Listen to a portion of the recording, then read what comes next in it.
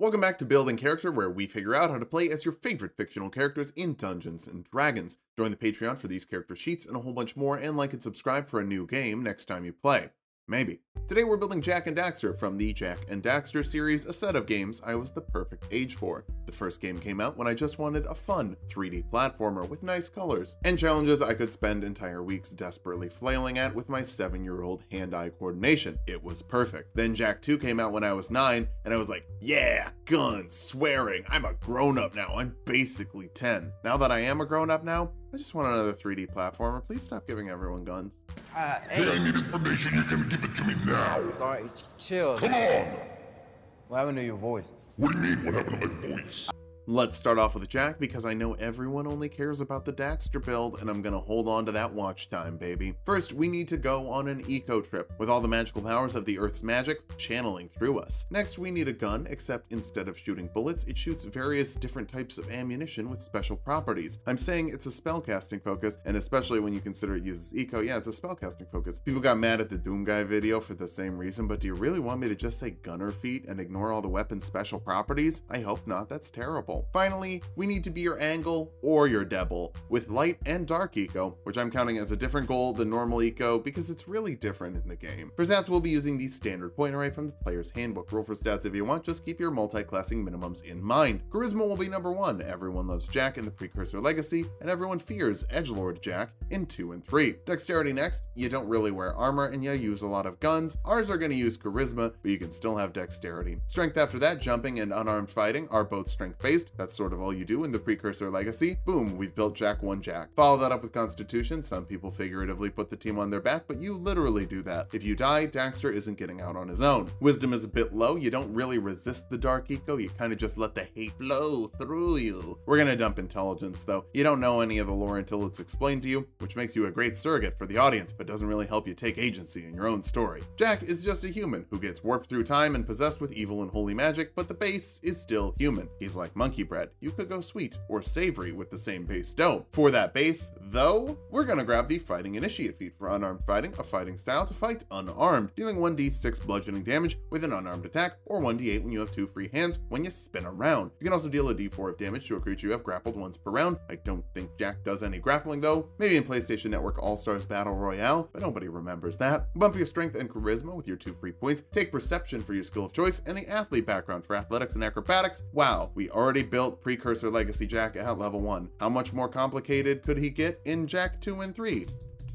Oh, shoot. Oh, that's a lot. Let's start off with Edgy Jak. Warlock is probably the edgiest class, maybe Rogue, but I'm gonna say Warlock because that'll give you 2 skills from the Warlock list, like Intimidation and Deception, to get spooky and to get smarmy. Hexblade Warlock will work best for you, giving you Hexblade's Curse to absolutely destroy one creature for a minute. You get to add your proficiency bonus to the damage of attacks against them, critically hit them on a 19 or a 20. You can heal your Warlock level plus your Charisma modifier when you kill them, making them drop some of that green eco. You also get spells and cantrips, and I'll be real, some of the abilities we get will be out of order, or you get light eco abilities from the dark subclass, vice versa. The good thing is it's all on the same sheet, so you can just say it's coming out of different places. Anyway, for a light shield, cast shield to add 5 to your AC as a reaction to keep the damage off. Arms of Hadar will be a nice darkness blast, forcing a strength saving throw on creatures within 10 feet of you, dealing 2d6 necrotic damage to those that fail, and preventing them from taking reactions until the start of their next turn. Honestly, they're probably just dumbfounded by how badass you look. For your cantrips, Eldritch Blast is a nice basic flavor beam that deals 1d10 force damage for a little yellow eco bullet. Thunderclap forces a Constitution saving throw on creatures within 5 feet of you, dealing a d6 of thunder damage to those that fail for the red eco shotgun blast. Second level Warlocks get Infusion, special abilities from embracing the everlasting darkness. Sorry, my Jak 2 data is stored on the same memory card as the Kingdom Hearts. They bleed together a little bit. Grab Agonizing Blast to add your Charisma modifier to the damage of your Eldritch Blast attacks. That yellow eco gun is always my favorite. It's just simple and clean. That's the Kingdom Hearts again. Armor of Shadows will let you cast Mage Armor at will, giving you an AC of 13 plus your Dexterity modifier, but more importantly, making you put out a spooky evil aura. For this level spell, Witch Bolt is a ranged spell attack that deals 1d12 lightning damage and keeps dealing that damage automatically every round you stay in range as long as you hold concentration. It's a nice way to pick yourself up if you're feeling blue. Eco. Third level Warlocks get a pact option, a little gift for being experimented on like a human hamster, which is funny because you're friends with a human hamster. Pact of the Blade lets you conjure a weapon to yourself that's magical in terms of overcoming resistances things. It has to be a melee weapon for now, but we can fix that up soon enough to make it more gunny. For this level spell, Shatter creates a shockwave in a 10-foot radius, forcing a constitution saving throw on creatures inside, dealing 3d8 thunder damage to those that fail, half as much to those that succeed. Inorganic materials and structures have disadvantage on this save, so it should be great on metal heads. I think it's a bomb. It's a dark bomb. 4th level warlocks get another ability score improvement. Charisma is the most important. That's how we use all of our eco, including the eco in our gun and the eco in our dolphin. For this level spell, invisibility makes you invisible for up to an hour depending on your concentration or if you make an attack or cast a spell. Obviously, you couldn't have this until Jack 3, or you would just skip the security drone chase thing. God, I hate the security drone chase thing. 5th level warlocks get another invocation. Improved packed weapon will give you +1 to the attack and damage rolls with your packed weapon. You can use it as a spell casting focus, and it can take the shape of a light or heavy crossbow. So now you can actually shoot the shockwave out of your gun. It works so dang good for the morph gun. I am really good at this. I am really proud of this one. You also learn 3rd level spells. Spirit Shroud lets you add a d8 of necrotic, radiant, or cold damage to your attacks against creatures within 10 feet of you, and slows creatures down as well, so it can be the light eco or the dark eco, whatever you need. We'll bounce over to Sorcerer now, specifically a Divine Soul Sorcerer. You're a good guy after all. That will make you favored by the precursors or favored by the gods for the graphic, letting you add 2d4 to a failed attack roll or saving throw once per long rest. No, that's not quite how it happened. I think this game is also on the same memory card as my Prince of Persia save file. You also get spells and cantrips. Firebolt shoots a ranged spell attack that deals 2d10 fire damage for some more yellow eco. Lightning Lure forces a strength saving throw on a creature, bringing them 10 feet closer to you if they fail, and dealing 2d8 lightning damage if they end their turn within 5 feet of you, though the blue eco morph gun wasn't really my thing. Sacred Flame forces a dexterity saving throw on creatures, dealing 2d8 radiant damage if they fail, and you can ignore cover, so it's a laser that bounces around corners. Finally, Create Bonfire creates a 5-foot cube of fire that deals 2d8 fire damage to those that fail, if you'd prefer to make an area of effect instead of shooting a spell attack. For 1st level spells, Magic Missile shoots out 3 darts that home in on one target and automatically hit them for 1d4 plus 1 force damage each. Spirit Shroud would add extra damage to that within 10 feet of you, so these pair really well together for some consistent damage. Thunderwave forces a Constitution saving throw on creatures in a 15-foot cube, dealing 2d8 thunder damage to those that fail and pushing them back 10 feet as well, half damage and no pushing if they succeed, for a very basic red eco shotgun. Multiclassing another spellcaster with Warlock isn't actually all that stressful. You basically have the same amount of spell slots you would have if you didn't multiclass from each class, and you can cast Warlock spells with Sorcerer slots and vice versa. 2nd level sorcerers get a Font of Magic with sorcery points you can use to recover spell slots or something later, but that's a secret. For this level spell, Featherfall prevents up to 5 falling creatures from taking falling damage, so you can do the light glidey thingy and also save people while falling. I'm talking Daxter, Ratchet, Fat Princess, Bioshock Daddy, the skeleton guy from that game. I don't remember the name of it off the top of my head. 3rd level sorcerers get meta magic, letting you spend your sorcery points to augment your spells. Quickened Spell lets you blast away with a spell that would normally take an action to cast as a bonus action, so you can use 2 Eldritch Blasts for rapid fire. Heightened Spell gives creatures disadvantage on saving throws against spells you cast, so your shotgun will really blow people up. For this level spell, Alter Self lets you give yourself a natural weapon that deals 1d6 damage and has +1 to attack and damage rolls for some Dark Jack claws. It also lets you give yourself gills or change your appearance, but I just need claws. 4th level sorcerers get another ability score improvement, cap off your charisma to make everything you do better. For this level spell, Enlarge Reduce makes a creature larger, gives them advantage on strength checks and saves, and an extra d4 of damage to their attacks with weapons. It can be great for stopping people from running away, but otherwise there are better uses for your concentration than becoming Big Jack. You can also use it to make people smaller, but Jack doesn't do that, so don't do that. 5th level sorcerers get 3rd level spells. Fireball forces a dexterity saving throw on creatures in a 10-foot radius sphere, dealing 8d6 fire damage to those that fail. Who doesn't love a grenade launcher? 6th level Holy Soulies get empowered healing, letting you spend sorcery points to let someone re-roll healing die when they do so using your reaction. So we might as well grab Cure Wounds, deal 1d8 plus your charisma modifier as an action, giving you green eco that you could use, or light eco. Honestly, light eco kinda steps on green eco's toes a lot. 7th level sorcerers can learn 4th level spells. Stone Skin is going to be the closest we get to invincibility, giving a creature resistance to bludgeoning, piercing, and slashing damage for an hour depending on your concentration. Invulnerability is a 9th level spell, and it's only for wizards. Jack isn't smart enough to be a wizard. Guess we could go bard, but every time I make a bard, people poop their pants. Some of the people have roommates. I don't want those roommates to smell those poopies. 8th level sorcerers get another ability score improvement. Might as well bump that constitution for better concentration and more HP. We don't really need any physical stats since you're using charisma for all your weapons anyway. For this level spell, Spiritual Weapon is a 2nd level spell that summons a weapon to attack for you on your bonus action, dealing 1d8 plus your charisma modifier in force damage if you just want to shoot a little disc to shoot while you shoot something else. 9th level sorcerers can learn 5th level spells, but I don't need any of these. Grab Slow instead, forcing a wisdom saving throw on 6 creatures, having their movement speed, giving them a -2 penalty to their AC and dexterity saving throws, and they can't use reactions and have to choose between actions or bonus actions on their spell. Additionally, if they cast a spell, roll a d20. On an 11 or higher, they have to wait until the next round to cast it. This all lasts for a minute depending on your concentration and pairs really well with Fireball. It's easier to hit people when they can't run away. Who knew? 10th level sorcerers get another meta magic option. Empowered spell lets you reroll damage die on spells you cast, an amount equal to your charisma modifier. You don't need careful spell. Friendly fire isn't an issue when it's just you and your weasel friend doing all the work. For this level spell, lightning bolt forces a dexterity saving throw on creatures in a 100-foot line, dealing 8d6 lightning damage to those that fail and half as much to those that succeed. It's like Fireball, but for people who form a conga line. 11th level sorcerers learn 6th level spells. Chain lightning is a bigger version of lightning bolt, forcing a dexterity saving throw on a creature within 90 feet of you and up to 3 targets within 30 feet of them, dealing 10d8 lightning damage to those that fail, half as much to those that succeed. One good hit deserves another, or 2 more, and a racing game. 12th level sorcerers get another ability score improvement. Push your constitution modifier higher. You have a lot of casting levels, and that's just not going to get you that rugged adventurer's amount of hit points you should have. 13th level sorcerers can learn 7th level spells. Delayed blast fireball creates a bead that gradually grows in power. If you shoot it off right away, deals 12d6 fire damage to creatures that fail a dexterity saving throw in a 20-foot radius sphere, but it gains an extra d6 of fire damage every round you charge it up for a minute, depending on your concentration. That means potentially 22d6 fire damage, which ought to turn the metalheads into metal deads. 14th level divine soul sorcerers get angelic form, giving you wings and a flying speed. You don't really fly, you just sort of fall with style. But you can steal motorcycles that fly, or use cool hoverboards to stay off the ground. Nobody said you had to fly very high, you could just use it to avoid ground hazards. Our capstone is the 15th level of sorcerer for an 8th level spell, but I really just want regenerate from the 7th level, healing 4d8 plus 15 HP instantly, and another 1 HP every round after you hit that for an hour, no concentration required, helping you keep the little HP you have pretty high. Now that we've hit level 20, let's figure out how viable this build is. First, you have a ton of damage variety and spell shape variety to hit people where you need to. You've also got some great mobility with flying speed to make platforming challenges less troublesome. Finally, 7th level Spirit Shroud, Agonizing Blast, and Hexblade's Curse come together to make each shot with your yellow eco gun deal 1d10 plus 3d8 plus 11 damage, and a quickened spell lets you shoot Eldritch Blasts twice per round for 8d10 plus 24d8 plus 88 damage in 1 turn, or around 224 with median rolls if you would like to delete a boss. For weaknesses, your AC isn't all that great, with your best option being medium armor and 17 total. It's not terrible, but you've also got mediocre HP, so that's a bad combo. You're also lacking intelligence, so illusions could be a big issue, as could feeble mind, since everything you do is a spell. Finally, charisma is really your only good stat, so skill checks could be rough. Thankfully, most problems can be solved with shooting stuff or unleashing dark powers. Besides, we all know who the real brains of the operation is. I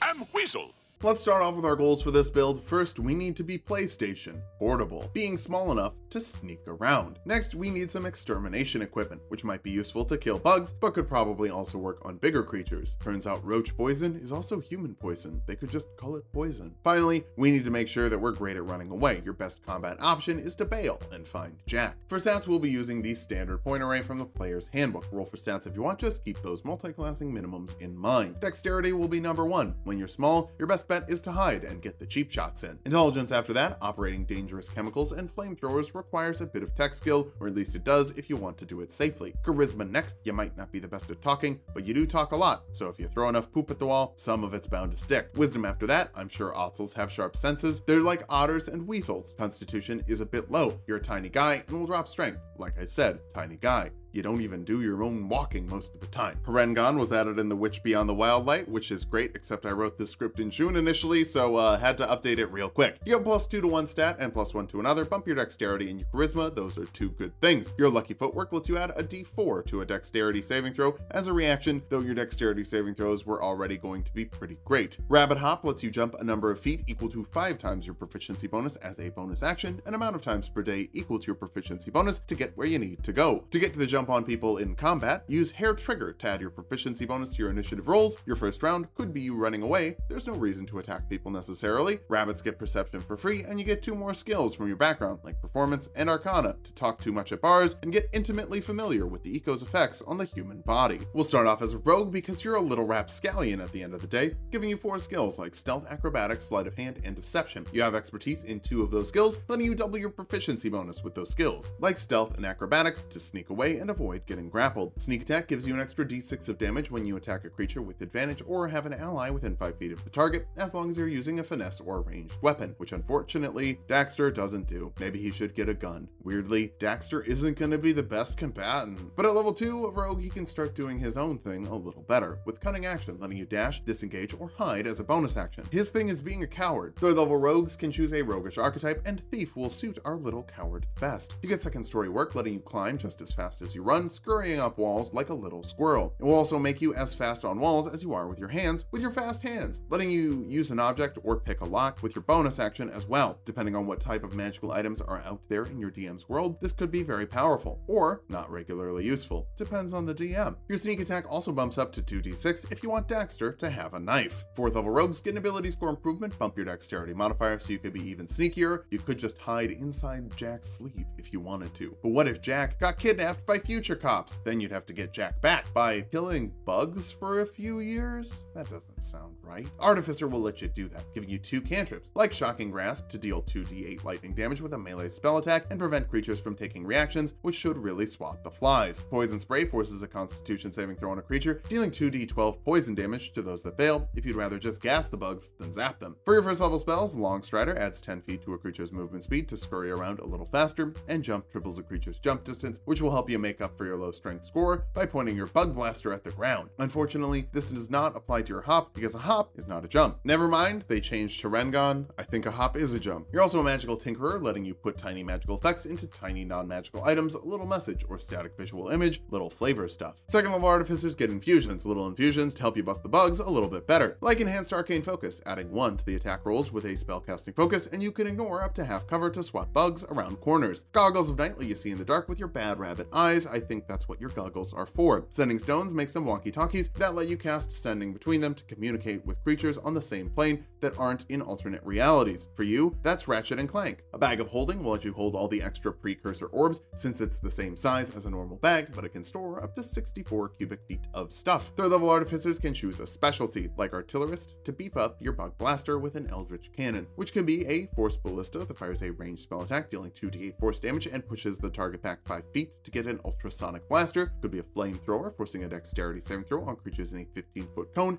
dealing 2d8 fire damage to those that fail, half as much to those that succeed. Who knew? The poison has been flammable the whole time. You could also use it to give temporary HP equal to 1 plus your intelligence modifier to creatures within 10 feet of it. That's pretty useful for Jack when you're on his back. 4th level artificers get another ability score improvement, cap off your dexterity, and then start working on your intelligence modifier for better bug killing stuff. Not that bugs are all that hard to kill anyway. We'll bounce back over to Rogue now. 5th level rogues get Uncanny Dodge, letting you take half damage as a reaction when you can see the source of damage. There's a lot of Looney Tunes shenanigans you bring to the table that feels a bit out of place once the games get edgy, but you can also deal 3d6 sneak attack damage. Maybe try using that. I feel like stabbing someone in the Achilles is much more in character with Jack 2 and Jack 3's vibes. 6th level rogues get Expertise and 2 more skills, letting you use them for sleight of hand and deception. You're not exactly an honorable guy. 7th level rogues get Evasion, letting you take half damage on failed dex saves and no damage on successful ones. With your rabbit stuff and a capped modifier, you could basically stand in a fireball without worry. You also get 4d6 sneak attack damage that you won't use. 8th level rogues get another ability score improvement. Use that on your intelligence since you have that extermination equipment. Not really outside of the spin-off game, but I think it could have been useful. 9th level thieves get Supreme Sneak, letting you give yourself advantage on stealth checks if you've moved no more than half your movement speed in a round. If you pop Long Strider, that'll give you base 40, so you can still move 20 at a stealthy pace. Not that it really matters though. You have expertise with plus 15 to your stealth checks, so I'm not totally sure you need advantage. 10th level rogues get another ability score improvement. We can't quite finish off your intelligence, but you can come pretty close. I like that rogues get an extra ability score here. It's weird and quirky. They're not like other classes. 11th level rogues get reliable talent, meaning the lowest you can roll on a skill you're proficient with is a 10, and you still get to add the modifier. With expertise in 4 skills, proficiency, and a whole bunch more, this is one of the best abilities a rogue gets. So is 6d6 sneak attack damage. Are you sure you don't want to use that? 12th level rogues get another ability score improvement, or feat. We'll grab these skill expert feat, cap off your intelligence, grab another skill proficiency like investigation to find where those bugs are hiding, and expertise in another skill like performance to be more popular at the bar, only focusing on the important things at total level 16. 13th level thieves get to use magical devices, ignoring all class, race, and level requirements for magical items to use all the funky precursor tech. I don't know what the precursors were, were, but I'm pretty sure they weren't Otzels. You also get 76 sneak attack damage. 14th level rogues get, that was a joke. I know the precursors were Otzels. That's the joke. Stop typing. 14th level rogues get blind sense, letting you know the location of any invisible or hidden creature within 10 feet of you. Considering your main fighting technique is just spinning your arms in a circle, I think that checks out. You can still hit people without looking. 15th level rogues get slippery mind, giving you proficiency with wisdom saving throws, which can be really great against things like hold person and charm person. You're the one who charms, you little charmer, and nobody is holding you if you don't want them to. Just like you're not using 8d6 sneak attack damage if you don't want to. Our capstone is the 16th level of rogue for one last ability score improvement. Grab the mobile feat for an extra 10 feet of movement speed. Creatures you attack can't make opportunity attacks against you that round, and you can ignore difficult terrain while dashing. Pairing this with cunning action, you can basically dash for free over the craggliest of rocks, then get 100 feet away if you've popped Longstrider. Longstrider's good. Now that we've hit level 20, let's figure out how viable this build is. First, you're sneaky with plus 17 to stealth checks, advantage on those checks if you only move 20 feet in a round, or 25 with Longstrider, and a minimum roll of 27 thanks to reliable talent. You also have a ton of mobility with extra speed, the ability to move up walls, and dash as a bonus action so you can be wherever you want to be. Finally, you have a ton of skills with expertise in 5 of them to get things done out of combat, which is good because if you're not using sneak attack in combat, you're pretty terrible at fighting. That's purely a flavor choice though, and it's a really bad flavor choice. You also have really low HP, so if someone does find you, they could break you pretty quickly. Finally, you're small, so you could end up getting shoved around a bit, but that's why you have your trusty mount. Whether you want to put the team on your back in combat or be a motor mouth getting things done with roleplay, Jack and Daxter are a nice pair to be reckoned with. Just make sure you're using your powers to save the world. It's always nice when the heroes are eco-friendly. Thanks for watching. If you like the video, subscribe for more. We're making double videos every day this month. Join the Patreon for these feats and a whole bunch more, and sub to Tulok and Mango for more Tulok fun.